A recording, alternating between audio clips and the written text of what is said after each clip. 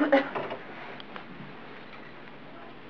shrill, piercing tone broke through the haze, forcing Caleb back to consciousness. Though the sound was grating, he made a mental check to ensure that he was still whole before making any effort to move.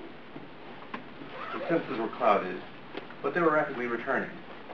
His previous memory was of closing a pen, only to receive a short needle in his thumb. Why was he using a stranger's pen? Before he could recall, the tone went silent, allowing him to note that he was most certainly not at his home. The buzzing of cicadas was far too loud. With a groan, he slowly rose. All around him, grotesque stone statues were arranged in what could only be described as an ordered chaos. They were mostly arranged in rows, but many of them had been knocked over. Beyond the statues, he spotted an iron fence, possibly 10 feet tall. To his right, a metal case waited.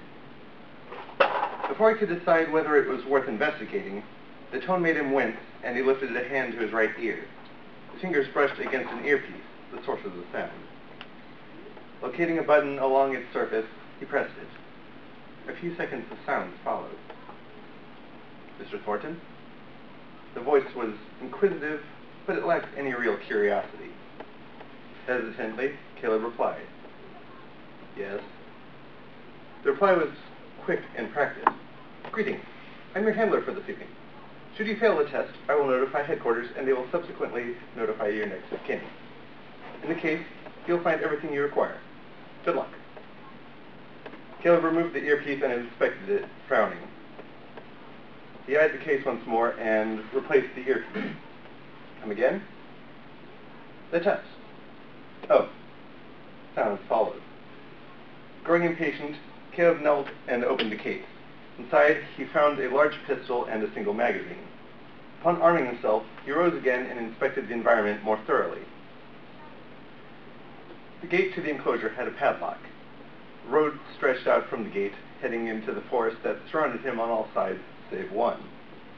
Instead of a forest, a lengthy field extended toward a hill. The setting sun glinted off of something on the hill.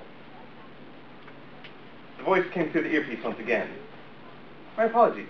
It seems that the sedative administered in a more potent dose than required. Prior to this injection, you consented to joining our organization. This test is to verify that you are qualified for field work." Recollection slowly returning, Caleb nodded his head. His eyes were locked on the top of the hill. "And as my handler, you're basically watching to make sure I do it correctly." "Affirmative. There is a creature with you that you must exterminate. If it leaves the enclosure, the test is over. If you perish, the test is over. If you fail, the test is over. The former and latter failures will result in a subsequent test to estimate your ability to function in a different capacity.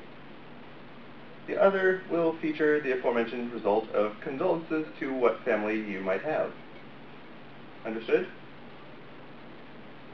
Eyes now darting about to locate the creature in question, Caleb growled, "I can't phase?"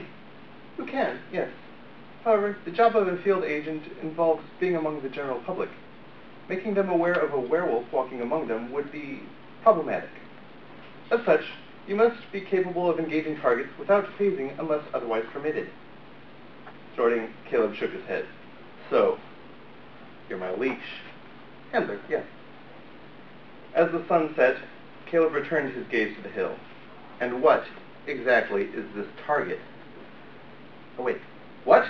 Before the handler could clarify, a strong impact from behind sent Caleb sprawling to the ground. Rolling to the side before a heavy foot stomped where his torso had just been, Caleb stared at what was now attacking him. A muffled noise came from the earpiece, which had fallen away, but his ears picked up what was said. Staring at the hideous, hulking beast, Caleb watched as the last remnants of stone faded from its flesh. "A gargoyle. They put me up against a gargoyle. You've got to be..." Before he could finish his statement, the gargoyle plowed an arm into him, sending him tumbling away.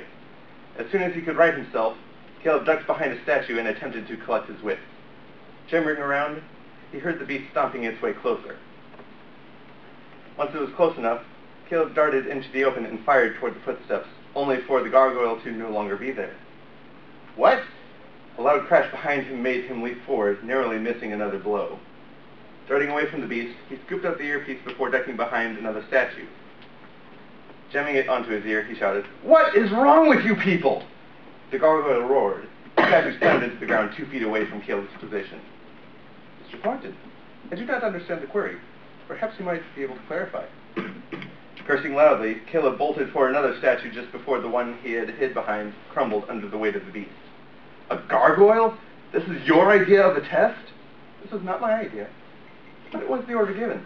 The test generally features something smaller, but the commander said that you would be able to handle this. Do be sure to go on the offensive soon. You're running out of places to hide." "I know!" Once again, Caleb bolted away as the statue he'd used for cover was destroyed. Turning to face the gargoyle, he fired twice, both shots hitting its shoulder. The beast roared angrily, then leapt into the air as a pair of wings unfurled from its back. "It can fly?" A loud shot rang out from the distant hill. The gargoyle shrieked as one of its wings was torn off by the bullet. "Not anymore. Mr. Thornton, do not forget that its departure means that you failed its test." Tumbling out of the way as the large beast fell where he had been standing, Caleb retorted, "Gee, thanks. I had almost forgotten amid the whole 'it's trying to kill me.'" Rising again, Caleb shot at the base of the other wing. Though the wing was rendered immobile, it remained attached. "Is that an attempt at humor, Mr. Thornton?" "No, Caleb was cut off once again as the gargoyle had landed a successful blow. The world spun as he sped through the air, then came to an abrupt halt as he slammed into a statue and fell to the ground. "That is a shame. I find humor to be amusing." Groaning as he picked himself up, Caleb was about to reply, but another incoming statue gave him pause, and he instead chose to duck out of its way. The gargoyle, now thoroughly enraged, stamped the ground in preparation for a charge. The last statue now having been demolished, he had no choice but to fight back.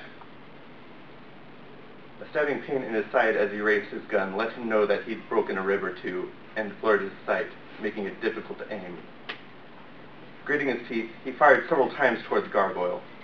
While most of the shots went astray, a few managed to make impact, and the creature collapsed in pain.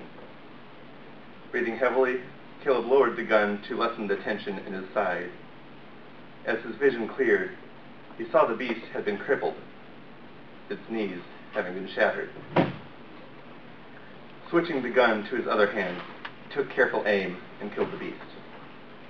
"Congratulations, Mr. Thornton. You passed the test."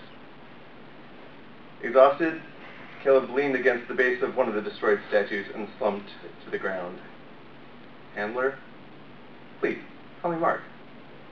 Wincing, Caleb placed the gun on the ground. "Fine. Mark?" "Yes?" "I was being sarcastic."